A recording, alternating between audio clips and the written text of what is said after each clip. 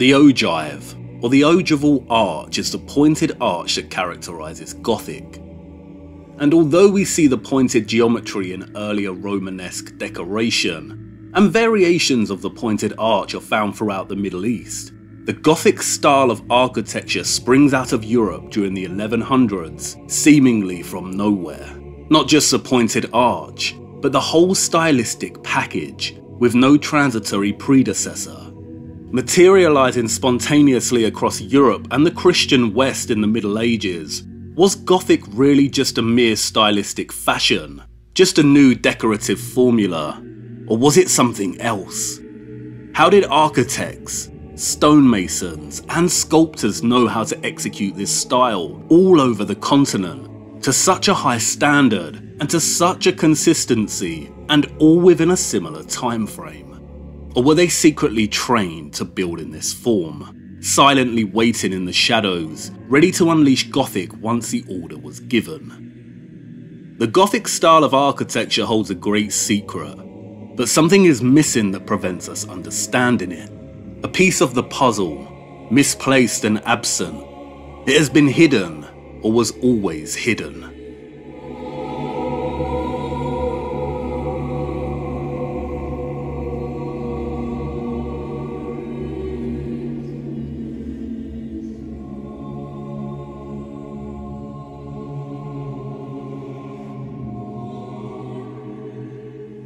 Chartres Cathedral, the site of a mound, and the subsequent cathedral built upon it. Chartres has always been one of the most sought-after places of pilgrimage in France. Christians would journey far and wide, but before that the Gauls went there in crowds, and still earlier the whole Celtic world. The etymological root of the word Chartres has been traced by scholars to the word Carnutes. The Carnutes were a Gallic tribe which formed part of the larger Gaul civilization that occupied mainland Europe. The Gauls were Celtic peoples and followed an ancient Celtic religion, overseen by religious leaders or high priests known as the Druids. Before France was France, it was Gaul, as scholar Jean Markel writes.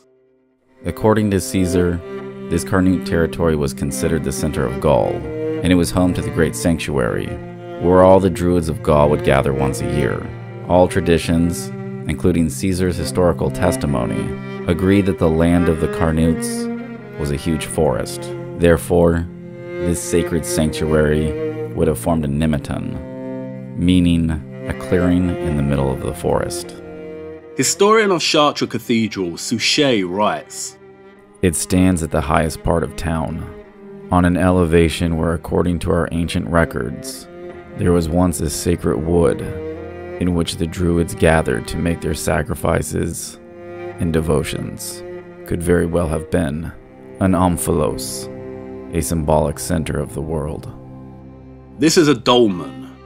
Archaeologists and historians inform us that many were previously covered with earth, to form what is commonly understood as a mound. This has led many to conclude that dolmens were burial chambers, or megalithic tombs. Louis Charpentier, however, has a different conclusion. The French have a very special connection with their Gothic and medieval past. Charpentier is another in a long line of French writers that have spoken on the esoteric side of Gothic. As Charpentier claims, the Celtic megalithic stones, the dolmens, the menhirs, etc., were placed in very specific locations that mark significant areas where the rouvir was present. Rouvir is a very old Gaulish word, and it signifies the snake, the serpents that glide on the ground, and by extension, to rivers that snake, and to currents that snake through the ground. Today we call these serpents telluric currents. They are often represented in mythology as winged serpents, sirens, or dragons.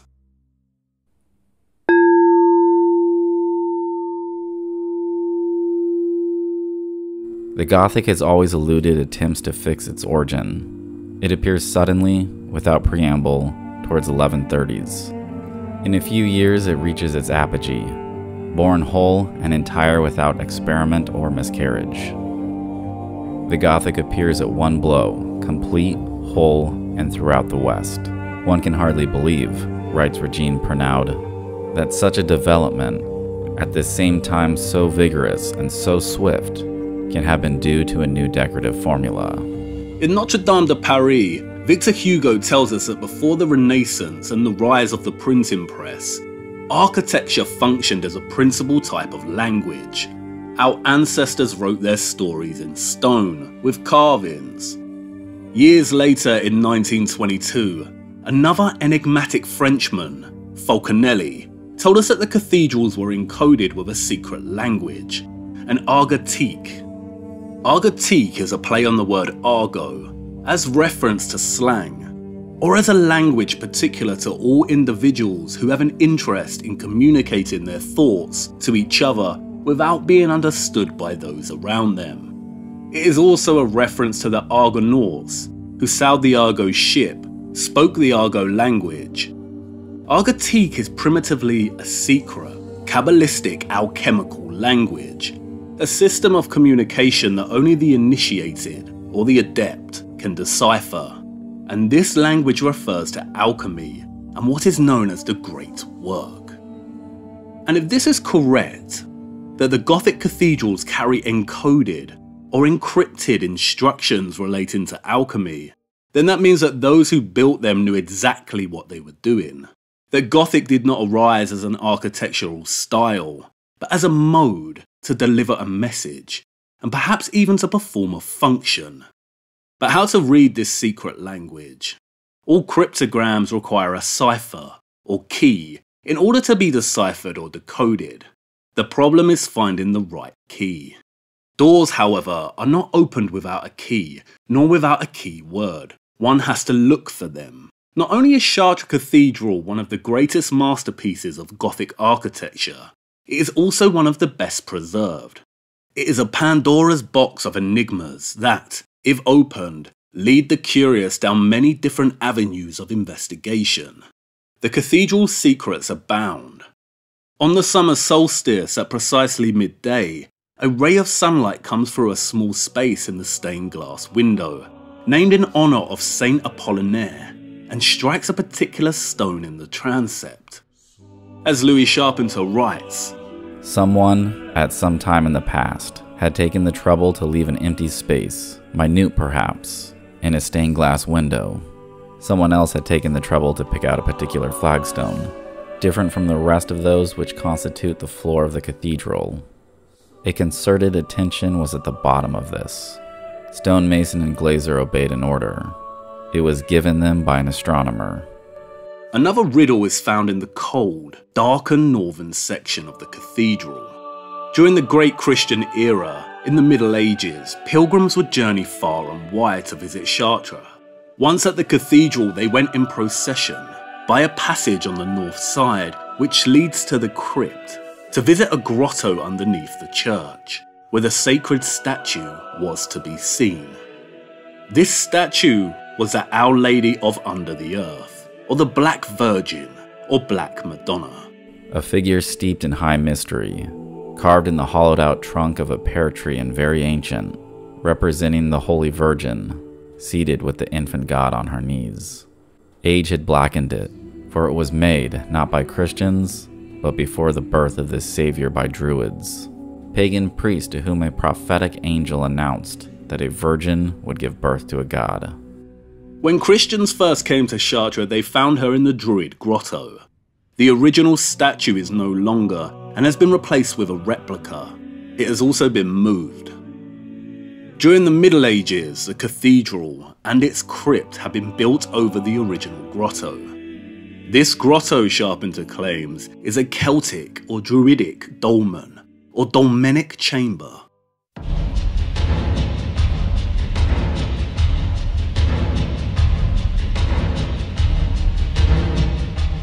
Telluric currents are natural electrical phenomena in the Earth or its bodies of water. Scientists have located 32 distinct mechanisms that cause Earth electricity. One of the primary causes is said to be due to the interaction between solar wind and the ionosphere. These interactions above result in geomagnetic anomalies, which induce the telluric currents in the ground. The telluric currents flow in the surface layers of the Earth, and scientists can use them to explore underground structures for mining exploration, petroleum exploration, mapping of fault zones, monitoring tectonic plates, and magma chambers. The telluric currents are present in groundwater, and the ionized water's interaction with rock ore produces a unique phenomena. As ionically charged fluids travel in porous rock, an electrical current is created by the motion of the suspended ions. This electrical chemical effect found in the ore bodies is akin to commercial electrochemical batteries in magnitude. Patents have been developed with the intention of harnessing this form of telluric current electricity. As early as the 1840s, scientists were experimenting with earth batteries in Hyde Park by immersing metal wires in moist soil, or water from the earth. They found that the moist earth established an electric current, which was used in the development of the telegraph systems. The simplest and first thing to do, Sharpinter writes, was evidently to trace these currents to their source, in Earth herself, in the cavern. Where there was no cavern, or if it was unsuitable, they made an artificial one. For the Celts was a dolmenic chamber, for the Christians a crypt. The dolmen, or later crypt, was required, he writes, because it exemplified the high secret of the musical stone. The stone under tension. As we see with the dolmen, the table, submitted to two contrary forces, its cohesiveness and its weight, is thus in a state of tension, and is susceptible of vibration, like the stretched piano string. It is at the same time an accumulator and an amplifier. The potency of the telluric wave attains its maximum force in the dolmenic chamber, which acts like a resonant drum. And this is central to the functioning of the dolmenic chamber, and why dolmens were found in mounds. Dolmens would not work as well, according to Sharpinter, unless they were buried within the earth. Byzantines and the Romans constructed, above ground, a resonance chamber, the original cave, utilizing cupola and concave vault. But such a vault, static, heavy, but without tension, is incapable of vibration. These kind of resonant chambers are not the same, because they are above ground. Victor Hugo alludes to this in Notre Dame de Paris, when he states, In the Middle Ages, once a building was completed, there was almost as much of it in the ground as outside. In cathedrals, it was, as it were, another cathedral underground, low, dark, mysterious. These mighty buildings, whose method of formation did not simply have foundations, but so to speak, roots. Thus churches, palaces, fortresses had earth up to their waists. Medieval cathedrals were deliberately buried, perhaps as resonant dolmenic chambers, their lower halves like roots connected with the telluric earth below. The word cathedral is very similar to the word cathode. The root of kath stems from the Greek kata, which means down, and the Hittite katan, meaning below, underneath. Furthermore, a cathode stems from the Greek kathodos, which means descent or way down. If there is any significance in the word cathedral and its relationship to electricity, then it likely relates to something that is coming from underneath, i.e. the telluric currents. Perhaps this is the reason why the mound at Chartres was selected as high importance by the Celtic Druids, because it provided the right geography for a buried dolmenic chamber. And this chamber was later integrated into and recalibrated as the Christian crypt of Chartres Cathedral, resting place of the Black Virgin. And it wasn't just Our Lady of Under the Earth, the Black Virgin, that Christian pilgrims travelled far to honour. It was also to asperge themselves with the living waters, which come from a well which opens in the crypt. The well of Chartres seems to have had special importance, either because its water had special qualities, or because it was thought to exercise magical power. It is 33 meters deep, and the water table lies about 30 meters beneath the crypt. Recent topographical readings show that the bottom of the well is located a little bit below the level of the Eure River. 33 Masonic meters deep, or 108 feet. From the floor of the choir above the crypt, it is 37 meters to the bottom of the well. and it is another 37 metres from the choir floor to its ceiling. Chartres Cathedral is a mathematical masterpiece, and just like the motif of the Virgin giving birth to an infant, the special and holy emphasis on water traces back to Celtic origin. The dolmenic arrangements always included a well of this kind. The Druids practiced a form of water baptism, which is classic in every ritual of initiation. A holy well, much like this one, where the living waters from deep within the earth usher forth into a dolmenic chamber. A Celtic tradition and practice that was later absorbed and integrated into Christianity.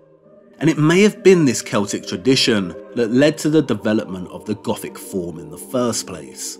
As Charpentier explains, it is necessary that one regards the cathedral as a musical instrument, designed to amplify waves that have some sort of relationship with the underground current of water. For the cathedral is a musical instrument that makes use of resonance. This is certainly why its principal part is the emptiness, which constitutes its sound box. All the master craftsmen's art and science went to the tuning with this emptiness, in quality, volume, and tension of the stone that gives it dimension. In the dolmen, the edifice is connected with the water through the well that existed originally at the level of the choir in every cathedral. The existence of a well, originally at the level of the choir in every cathedral, appears important. The Romanesque cathedrals were all upgraded during the 12th and 13th centuries with Gothic choirs in the east. Perhaps this is why, an upgrade to their stone musical instruments. But perhaps Charpentier is just another enigmatic French writer in our history. What about the actual evidence? The well in the crypt of Chartres is not the only one. Countless medieval holy sites have a history connecting them to wells and water. Various scholars have explored the role of resonant cavities in the history of architectural acoustics. And it is no mystery that the history of the cathedral is inextricably linked with the music of the choir, the organ, and the bells. There is also evidence of stone acting in an amplifying manner upon sound. Can you hear me? Yes. You can? What on earth? This is a key.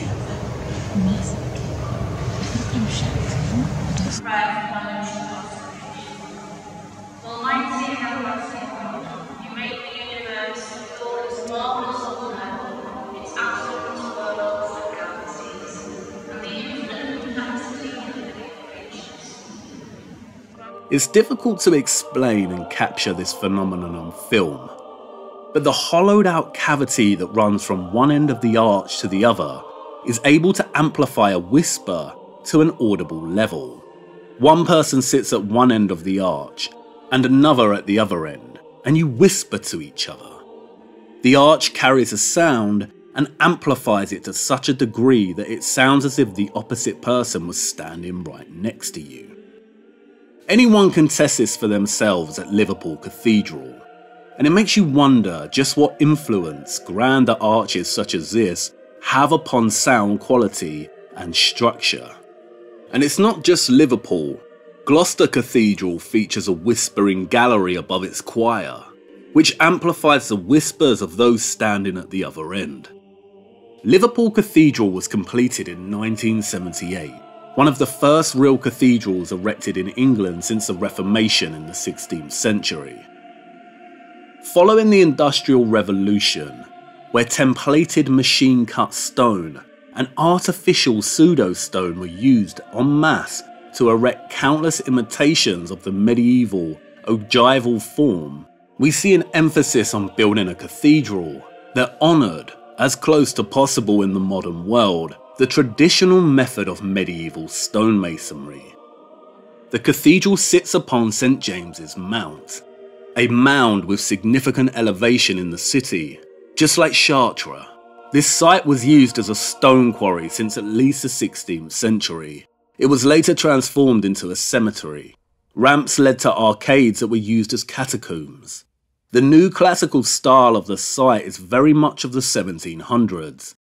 And in 1773, As quarrying progressed, they discovered a spring at the site.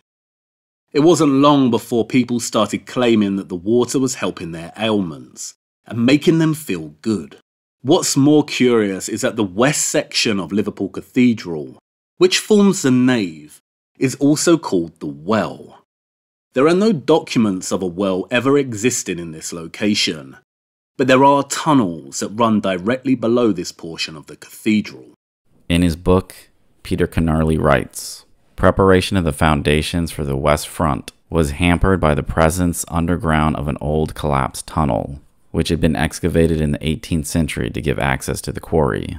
The tunnel entrance has been bricked up, and currently it is not known where this tunnel leads." Charpentier claims that the ancients, including Christians, took to establish their cult sites over points that were tellurically potent. Notre Dame, Chartres, Mont Saint-Michel, and hundreds of other medieval structures were built over former pagan sites. Perhaps Liverpool Cathedral exists on an ancient Celtic site.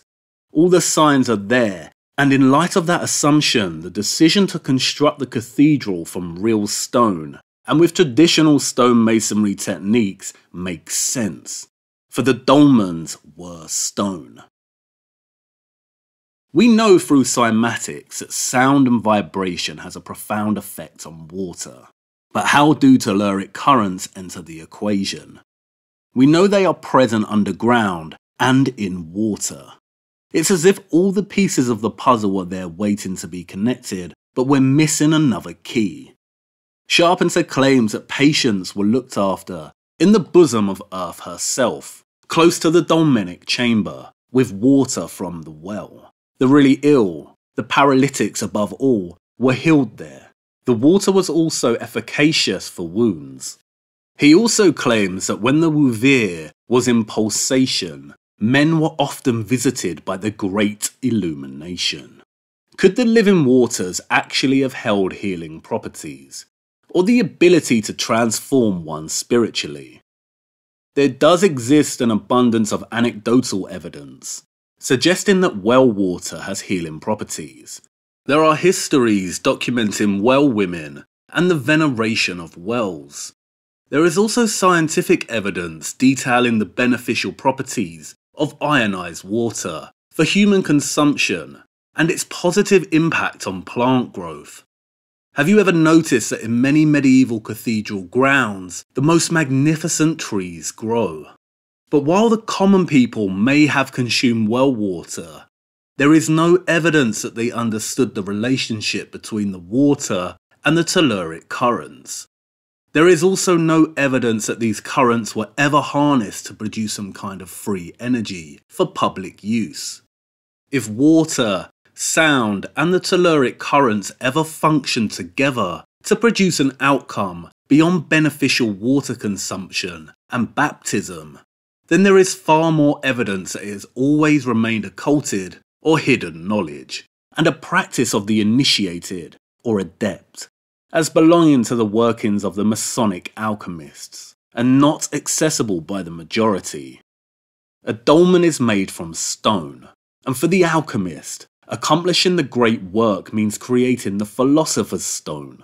What if Hugo's, Falconelli's, and Charpentier's enigmatic words are suggestive of something bigger? Consider this passage from Victor Hugo's Notre Dame de Paris, in which a character contemplates one of Notre Dame's carved bas-reliefs. He had been busy studying the bas-relief of the main doorway, which represents, according to some, Abraham's sacrifice. According to others, the alchemist's process, portraying the sun by the angel, the fire by the faggots, the operator by Abraham.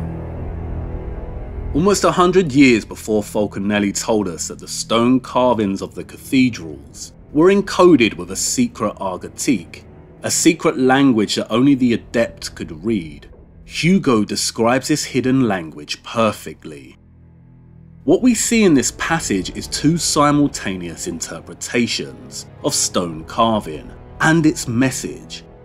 The Christian story of Abraham's sacrifice on the surface, but then another story underneath, one of an alchemist or an operator, working with fire and the sun.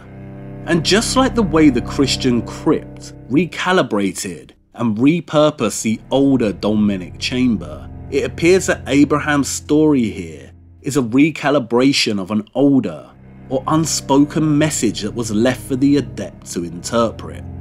Perhaps he initiated those shadowy, vague figures that appear in the history books throughout the centuries, selected the site for Liverpool Cathedral, and gave instructions to create it in the traditional medieval form. Could all cathedrals contain hidden messages like this? Or is it just certain cathedrals? The task at hand is a tricky one. To find other examples of Argotique and to try and work out whether there was indeed a connection between sound, water, and the telluric currents. And the first step is to differentiate between legitimate, occult cathedrals like Chartres and the counterfeit copies that exist in their thousands and are purely stylistic. But at least we now have a criteria to work with when investigating. 1. Are they carved from real stone in the traditional way? 2. Do they have a significant underground chamber? And 3. Are they located near water or upon an older, more ancient site? Why did the Gothic style appear all over Europe at the same time? Did someone give an order? And who built them? They left their marks in stone, but not much else is known apart from some clues. And what is the significance of the Holy Virgin in the crypt? No doubt you've heard of the Knights Templar, but what about the man responsible for creating them? Saint Bernard of Clairvaux, a leading member of the Cistercians, and who some maintain was the last druid in the West. He also had a special, cult-like devotion to the Virgin Mary, Virgini Parature, the Black Virgin.